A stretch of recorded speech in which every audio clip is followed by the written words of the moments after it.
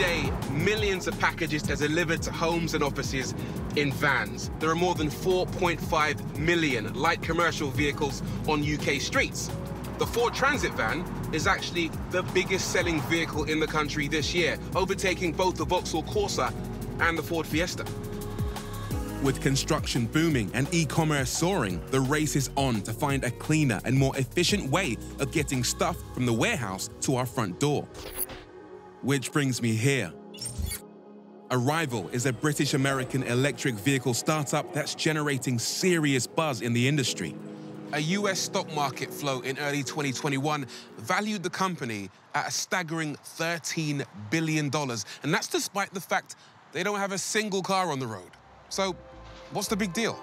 I've come to their R&D facility in Banbury to find out. Several different electric vehicles are being developed, including a bus and a car specifically for Uber technologies. But it's this van that's likely to be the first to be mass-produced.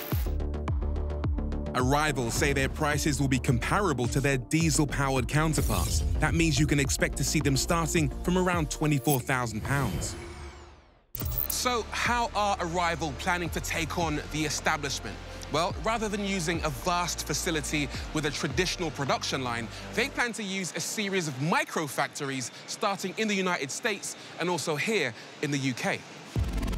Robotics are at the heart of the micro-factory concept. The main man at Arrival is Napo Montano, robot expert and veteran of the European Mars rover project.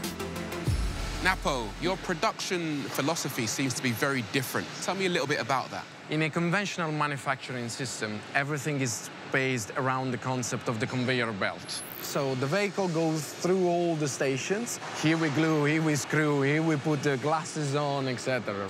Now, this makes the system monolithic and large. So the microfactory revolutionizes this approach. So we don't have the conveyor belt anymore, but we have cells. You see one here. So a cluster of robotic arms completely driven by our own software. These robots assemble the vehicles, and there are many inside a microfactory. And then you have mobile robotics, those blocks that move materials around in the factory. So what this means is that we can reduce the footprint of our factory, and instead of having just a few in strategic places around the planet, we're going to have hundreds of them using local logistic systems and infrastructure, hiring locally, so a much more sustainable model for our planet. Unlike the one-job, one-machine model used in large car factories, these robots are versatile multitaskers. In fact, you could build an entire van in just one of these tennis court-sized cells. Add more cells, and you can build more vehicles. Let's take a look around the Arrival van then. You can see the shape is quite different to a traditional transit van, for example. And that's mostly down to the fact that they haven't had to design the vehicle around the internal combustion engine. So one thing they've done is to move the passenger compartment as far forward as possible in order to maximize the amount of space they have at the rear. Inside, I can stand up tall, there's loads of space in here. Instead of a solid bulkhead, you actually have a sliding door which gives you nice, easy access to the rear of the cabin, which is where all the magic happens. The rear is incredibly spacious. Now, it's 14 cubic meters, which is 1 cubic meter more than a diesel Ford Transit.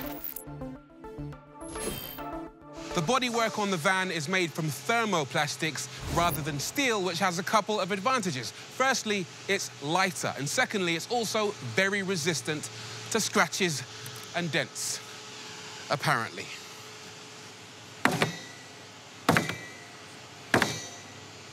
Yep, confirmed. As well as needing fewer repairs, the panels can have color embedded into the composite as they're made, so no need for an expensive and time-consuming paint shop.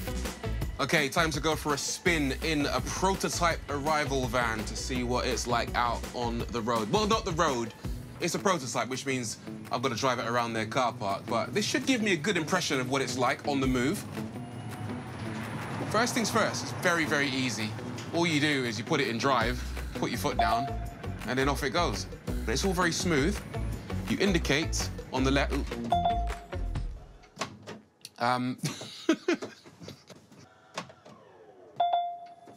Well, it is a prototype. Little help? Has anyone got a laptop? One quick reset later. Oh, no, we're off. We're off. Literally everything in this vehicle is controlled via this central touchscreen. Everything from the volume to the lights, both exterior and interior. At the moment, this might be a little bit too complex for my liking. One more thing which is very important in this type of vehicle is that the turning circle has to be tight. That's pretty good, actually. Because it doesn't have the internal combustion engine at the front, the wheels can articulate loads, and that's actually better than a lot of cars. There are several different battery options, the biggest of which is a 133 kilowatt-hour battery pack, which will provide a range of around 211 miles. It's worth mentioning that Ford are launching the E-Transit and are promising similar range from its much smaller 68 kilowatt-hour battery. So Arrival are gonna have their work cut out. So in summary then, it's easy to drive. The range with the bigger battery option is probably sufficient, and I am looking forward to seeing what the final version of this looks like. Arrival are attracting global interest. In fact, a major US courier company have already ordered 10,000 vans. And Korean automaker Hyundai Kia have invested $100 million and will be a strategic partner. So, are Arrival here for the long haul? Well, the timing does seem right, and they do have the backing of some pretty serious players. Will they be able to take on the Transit? I guess only time will tell.